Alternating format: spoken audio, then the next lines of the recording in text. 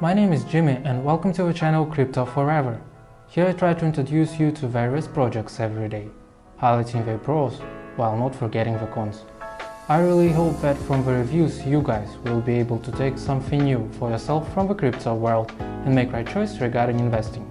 Call to Combat is game development in the style of a metaverse and built on the Binance Smart Chain (BSC). It was developed by a team consisting of core blockchain technicians as well as members of well-known casual game development companies. This project includes an FPS shooter, its own marketplace and reward for users in BUSD. Let's start with a review of a project with its ecosystem. CTC Protocol (CP). The CTC protocol is a financial protocol that enables transactions to be conducted in a manner that is both simpler and more effective. It ensures holders of CTC tokens receive the most consistent profits possible inside the cryptocurrency industry. Additionally, the annual percentage rate (APR) for the first year is set at 1000%. The NFT marketplace will be launched. CTC NFT marketplace is a decentralized exchange where players and testers can buy NFT assets directly from a publisher primary market.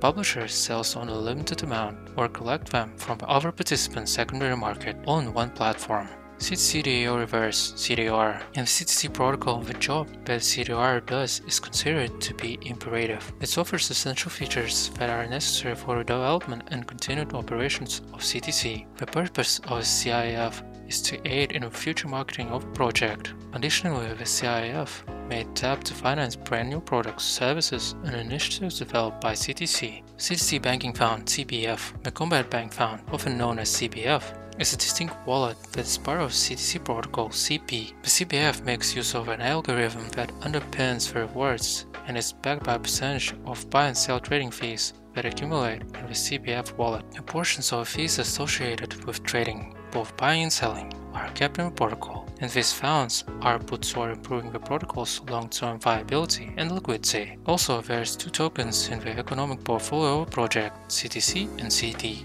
The Call to Combat native token is a tradable representation of attributed liquidity functions that are specified in the protocol and code of the project. Its primary purpose is to operate as an interoperable utility token within the game's ecosystem. Combat token BEP20. CTC token is native currency in Call to Combat. Combat token is a secondary token used in the Call to Combat ecosystem for specific purposes. Purchase NFTs on the marketplace, weapon collections, monthly weapon hunt, in-game activities, upgrade items, etc. And the long-term nature of the project is indicated by the locked pools of tokens. In Call to Combat, players must free hostages and kill enemies. Players earn bounty points for completing levels. The player starts the game as a soldier or lieutenant and is handled real-life guns for warfare. Each mission's goals are displayed on the HUD compass. Players must complete all objectives to advance. CTC is a game that can be played for enjoyment, is free to play,